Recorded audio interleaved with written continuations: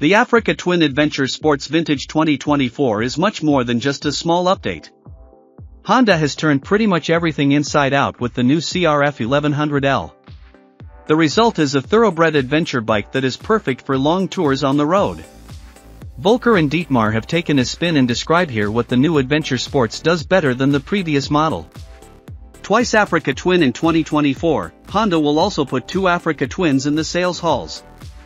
The standard it is a travel enduro with a 21-inch front wheel and is intended to appeal more to off-road riders. The Adventure Sports with 19-inch front wheel tested here is a classic adventure bike for long journeys, which feels comfortable on the road. The spread between the two models is now much clearer than in the previous models. The differences between the purposes are also reflected in the design of the 2 Africa Twins. The ADV Sports has the longer range, 500 kilometers, with its 24.8-liter tank. It has lower travel, lower ground clearance and a more moderate seat height, and it is overall more accessible than the standard AT. Engine, frame and technology are largely identical, but the ADV Sports now comes in series with the ERA suspension from Showa.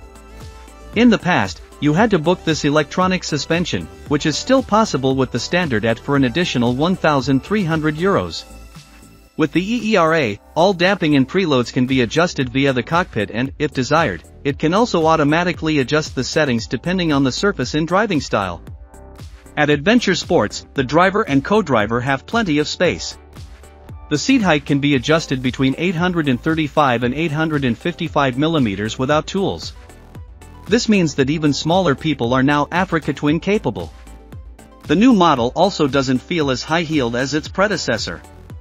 However, it is still quite heavy at 243 kilograms ready to ride. If you also have the DCT gearbox on board, as with our test machine, you have another 12 kilograms on top. By the way, the seat has also been revised. It now offers a higher padding surface, so you sit very comfortably without but pinching even on longer distances. With a length of 2.30 m and a wheelbase of 1.57 m, the Africa Twin is a huge motorcycle and already visually it is an extremely stately appearance. The grey-black version costs from €18,490, but we like the white-red-blue paint job, €300 extra, even better. The predecessor was already equipped with a full HUD category. Of course, that hasn't changed. There is still the 2-part display with a large 6.5-inch color TFT touchscreen including Apple CarPlay and Android Auto connection. We tried the last one and we have to admit, it's a very comfortable affair to enter your destination on your mobile phone and then enjoy a huge full map navigation in the cockpit. The It really has it all, lean angle sensors with cornering ABS and 7-way traction control, for +2 riding modes, cruise control, heated grips, automatically resetting turn signals, etc. The only thing Honda hasn't implemented yet is a radar system, which will probably come with the next model change. Incidentally, the machine also has cornering lights and an emergency braking system as standard, which automatically activates the hazard warning lights in the event of severe deceleration. But, unfortunately, these many functions do not make it easy to use the AT. It's a shame that Honda continues to stick to a multitude of switches, which unfortunately aren't illuminated either. So, you can't sit on it and drive off, you should allow yourself a certain amount of time to get used to the operation of the machine. The new Africa Twin sounds similar to the old one. Only a little quieter, but also a bit bassier. The Tyrrell-friendly idle noise is 92 dBA, but subjectively the it sounds louder, especially when you step on the gas. Before we start, we crank the windshield for a moment. You can adjust this manually without tools and the windshield is actually pretty good. In the raised version, it is quiet under the helmet and you hardly get anything. Placed downwards, there are a few turbulences, but fresh air and even so the wind pressure on the upper body is still very low. Even when driving on the motorway at speeds of over 200 km per hour, you can stand it well on the Adventure Sports. By the way, this is not only due to the windscreen, but to the entire front fairing, which Honda has also revised aerodynamically for the 24 model. The engine has also been heavily revised, with 112 Nm of torque at 5,500 RPM. To this end, the compression has been increased, the intake ports have been changed and Honda has also lent a hand to the connecting rods and pistons inside the engine. The reason for this was probably the €5 plus standard, but fortunately the new now has even more pressure at the bottom and in the middle speed range. 7% more torque was achieved during the rejuvenation treatment. Our last test drive on the previous model was 3.5 years ago, so unfortunately we can't say whether the new really feels stronger than the old one. That doesn't really matter, in any case, the new engine pushes forward a lot, and that actually even at low revs. Since our test bike had the DCT gearbox, which had also been revised again, the acceleration from 0 to 100 km per hour without shifting gears turned out to be an impressive action. It takes less than 3.5 seconds to do so, and fortunately the wheelie control was activated, otherwise the horse would probably have risen strongly. The handling of the Adventure Sports is beyond reproach. The EERA rules in the millisecond range and smooths out everything that gets in the way. In a word, the machine is sovereign. Every meter is a blessing and, of course, as is typical for Honda, everything on this bike works as you expect it to. The brakes are powerful and well modulated and require little manual effort.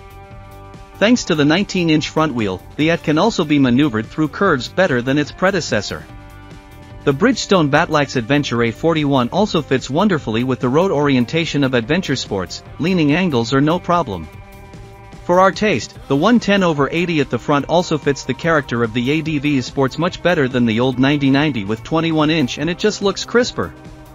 We also found the DCT at the ET particularly cool. Admittedly, it still takes a little getting used to for us to ride a bike without a clutch lever, but it works quite wonderfully. If you would like to shift gears in between, simply set the DCT to M mode and use the two buttons for shifting up and down, just like on a Formula 1 car or on the console. The DCT costs an extra €1,100, but it is in very good hands on such a travel steamer. It's no wonder that over 65% of buyers opt for an Africa Twin with DCT. The warranty for the CRF 1100L is 2 years with no mileage limit. The service is due every 12,000 kilometers. It's strange that Honda is still lagging behind the competition here, especially since the quality and reliability should actually allow for a longer warranty period. The new Africa Twin is a strong piece of motorcycle. The Adventure Sports has been trimmed even more for road and is now one of the ultimate adventure bikes for the trip to the North Cape. It is technically fully equipped and, apart from the performance, clearly belongs to the upper class. The only points of criticism are the fiddly operation and the somewhat heavy weight, which many competitors also have to struggle with. Otherwise, a super cool machine with majestic charisma and just as much riding feeling terrific.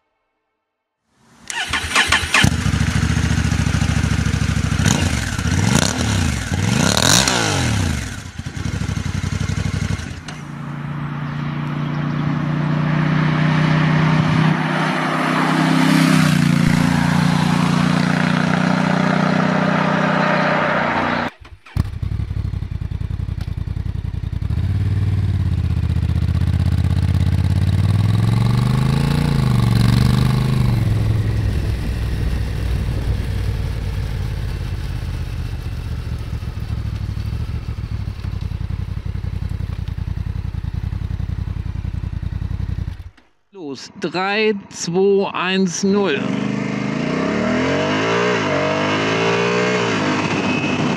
Heißer Husser, der Bock geht wirklich gut ab. Auf 100, 3, 2, 1 und ab geht das Füchschen. Und 100, ja.